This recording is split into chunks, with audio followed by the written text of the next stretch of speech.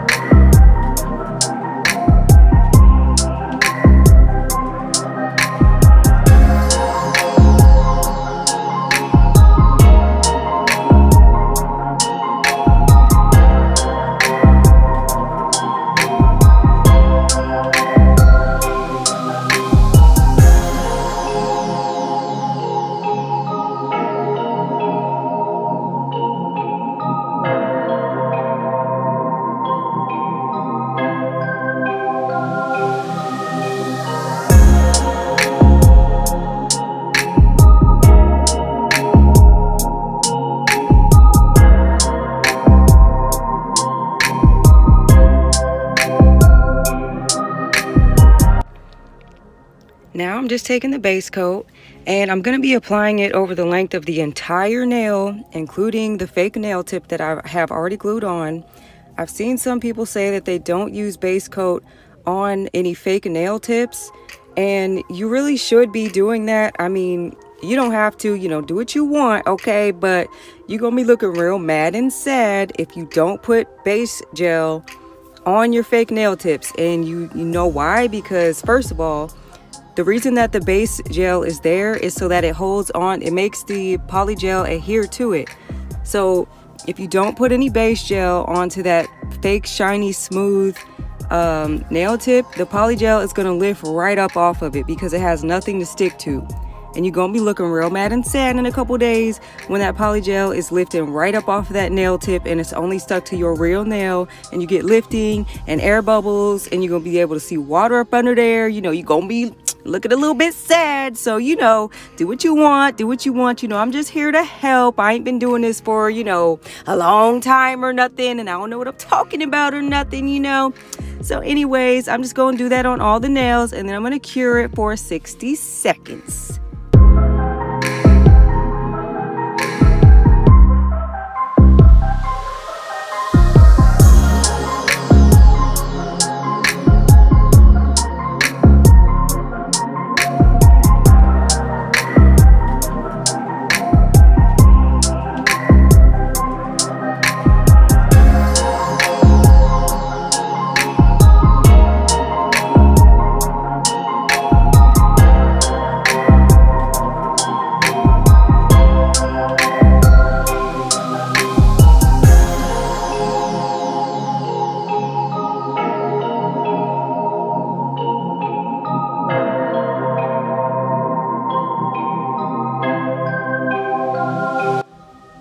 Now I'm going to take this beautiful gold, glittery, shimmery, sparkly, wonderful polygel that came in this kit. When I seen this one, when I swatched it, I was like, oh my god, I have to use this one. I have to incorporate it. I just have to do something with it. And so I'm hoping that you already have some kind of basic knowledge about how to use polygel. So I'm just going to take it. I'm not going to use that much slip solution. You know, you don't want it to be a wet, sloppy mess. Just use enough to keep it kind of shiny but not too watery and wet and messy, okay? And just spread a, you know, a decently thick layer but not too thin, because you don't want this to take, you know, a whole week to do this one nail. And just spread it out all the way down across the whole nail, and then cure it, and then we're gonna do 2 layers of this gold glitter.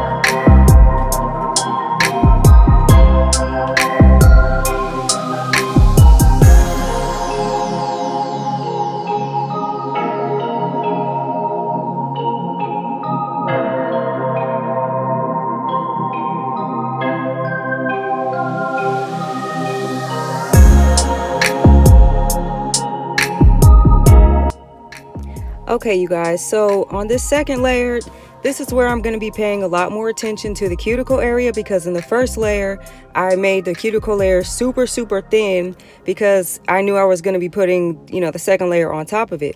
So here you can see I'm starting to carve out my apex. Well, I mean, I already kind of have an apex, unfortunately. You know, some people want that, but yeah, since I already kind of have one, it's not really needing to be carved out, but I still have to make sure I shape it to my cuticle area properly, so that, you know, because you want it to be thin and you don't want it to be mashed up and looking flooded. So you want to lightly tap it, you know, do small light taps and pats against your cuticle area. And then also on the sides, you want to make sure you're patting to keep your sides nice and smooth. And the same thing with the very tip and all the edges of the nail. You want to just make sure you're keeping the shapes the same shape as the nail tip, or if it's your natural nail, keep it, you know, going in the same shape and smoothness as the nail tip. That way you don't have so much filing to do. You know, you could just see the side profile there that the nail is already so smooth and perfectly shaped already. You know, not to sound like bragging, I'm just saying that's what you want to go for, so you don't have to do so much extra shaping at the end. You know, you want to, the thing that's so great about Polygel is, you know, see how here it's still wet and uncured, and there's not going to be that much filing and shaping to do because I spent so much time doing that already in the first place. Now I'm going in with that nudish color, and I'm going to be creating an extended nail bed. And so I'm going in with kind of a lot, but I'm going to be keeping the Polygel somewhat dry because you want to create the shape that you need, but it's going to be hard to do if everything is like a sticky, sloppy mess. And by the way, this Polygel is so easy to work with because it doesn't stick to your brush, even if it does get a little bit too wet. So yeah, I'm just going to be carving out the extended nail bed shape. So I'll just let you kind of watch that process.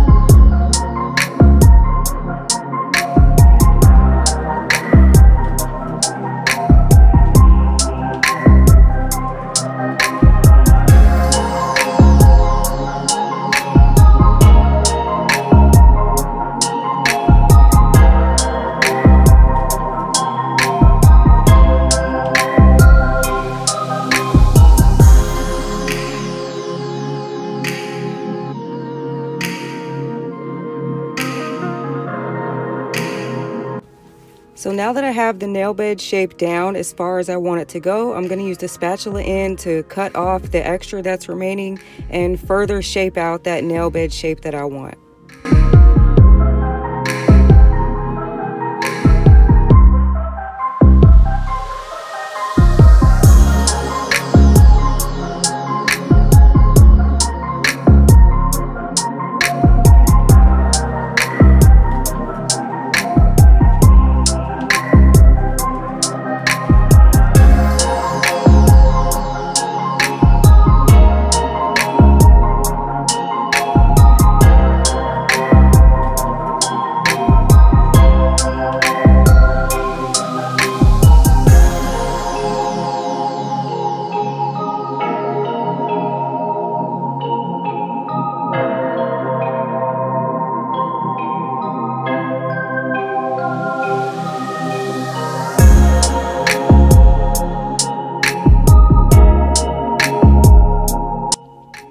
Now I'm going to be cleaning off the sticky layer with some, you know, any percent alcohol or just the slip solution because I think it's the same thing.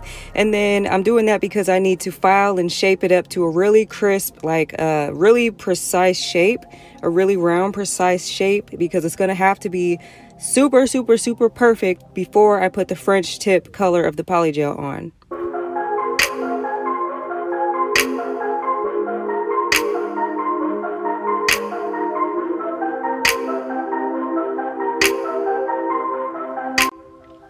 So when I saw that there was a black Polygel in this kit, I mean, that's originally why I asked them if they could send me this kit in the first place, because I was like, okay, I've never seen a black Polygel before, and I really want to try this black Polygel because it's black, and black is one of my favorite colors.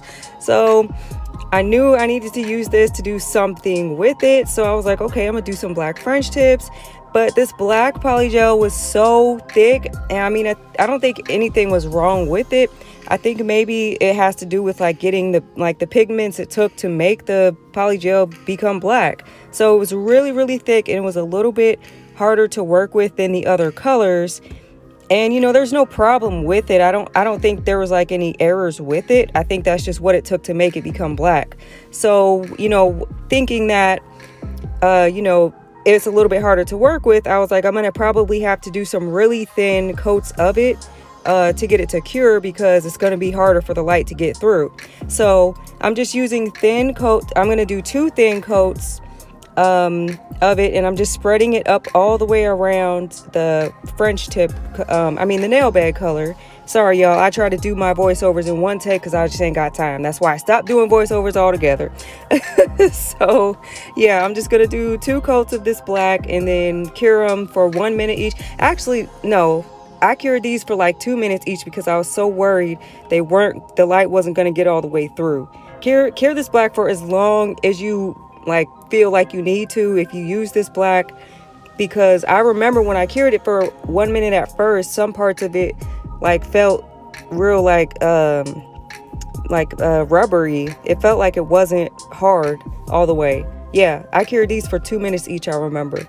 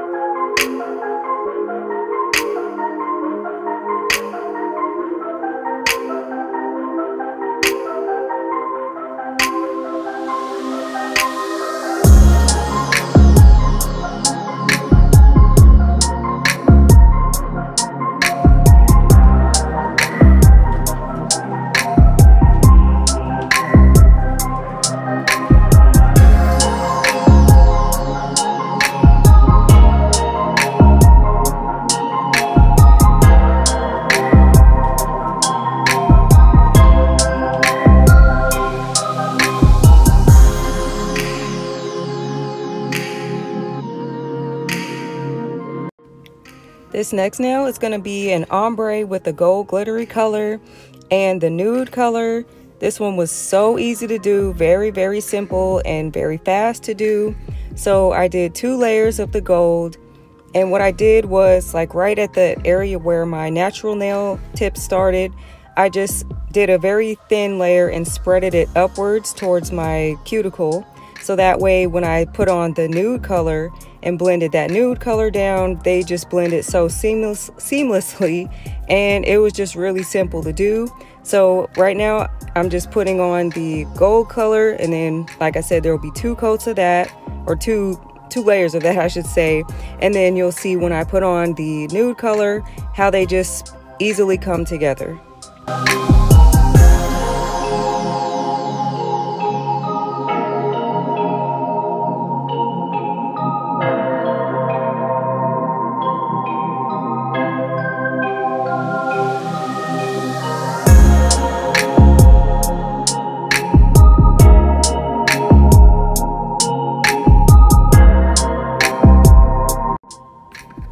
So now that I had the glitter all spread out and ombre'd out to how I think it should look, I'm going to take the nude polygel and just form out my nail bed to my liking with that. And I'm using a pretty thick amount just because I don't want to have to use 2 layers, and because I want it to cover the glitter pretty well.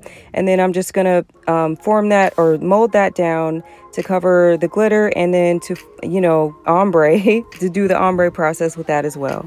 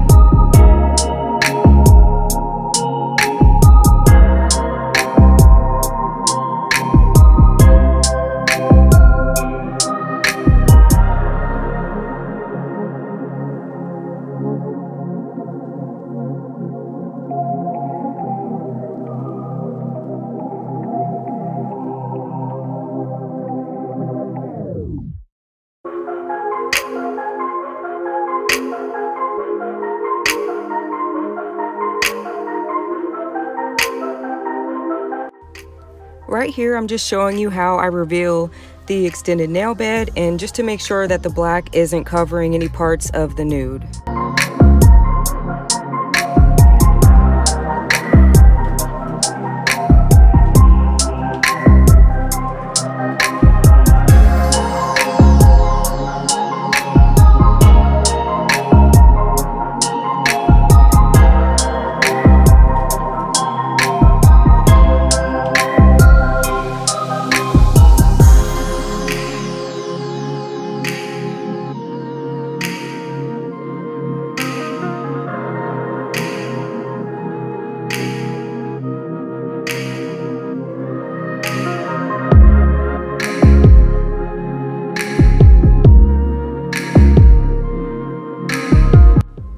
Now here's where I was saying I did use one product that did not come in this kit, and that was a clear polygel.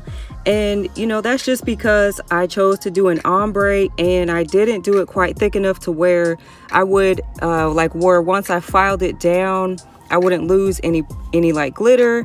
And you know, that's just because I chose to do an ombre nail, and yeah, I wanted to cap it with clear. So anyways, this is how everything is looking now that all the nails have been filed and shaped. Next, I'm going to glue on some of the diamonds that came in the kit, and I'm going to be gluing them on using the base coat method. And to do that, you just put on a layer of base coat where you want the diamonds to be, and then you place the diamonds, cure them for 30 seconds or a minute or however long you want to cure them for. Then once they're cured, you go back in and place a layer of base coat up against the diamonds so that they're like surrounded in base coat, and then that's it. I've never had an issue with doing this, and they always stay pretty well. So right here is where after they've been cured, I'm surrounding them with a layer of base coat up against them, and then you do want to spread it all the way back down so you don't just have, you know, a bulky layer of base coat there. Then you top coat it, and that's it. Now you also have a layer of top coat helping to hold the diamonds down, and they stay perfectly well. Unless they're super huge big diamonds, you know, then you're gonna have to use something a little bit stronger. But yeah, base coat works just fine for small diamonds like these.